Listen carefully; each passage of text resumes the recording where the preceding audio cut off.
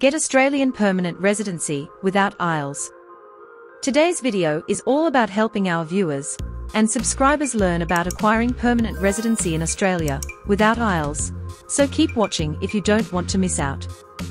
What issues have you faced with Australian immigration? Share with us in the comments below.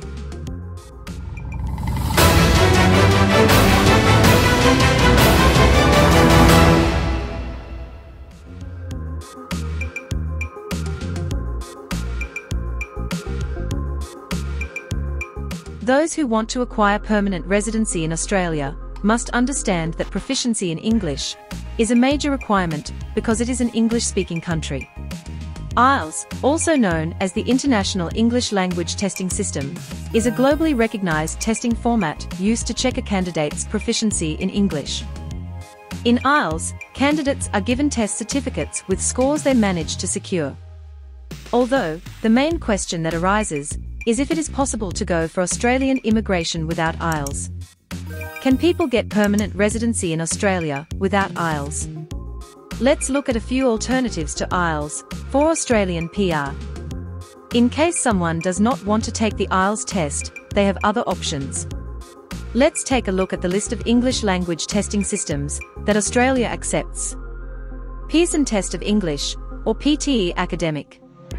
Test of English as a Foreign Language Internet-Based Test, or TOEFL-IBT. International English Language Testing System Occupational English Test, or OET. Cambridge English, which is an advanced CAE test, also known as Certificate in Advanced English. You can choose to take any of the tests mentioned earlier, secure the required score, and go for an Australian PR visa.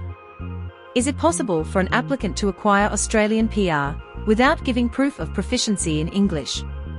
Skilled professionals interested in obtaining Australian PR and seeking employment afterward must prove their proficiency in English by taking any of the tests accepted by Australia.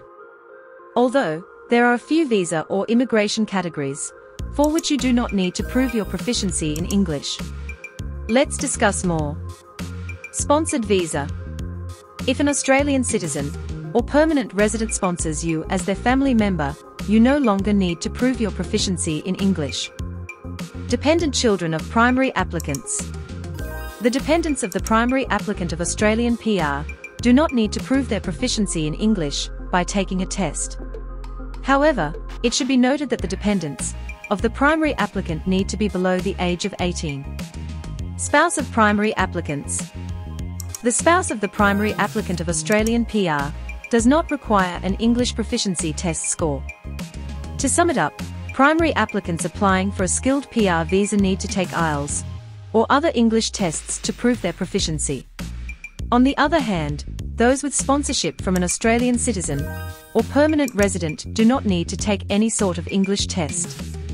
The same goes for the spouse, dependent children, and parents of primary applicants included in the Australian PR application.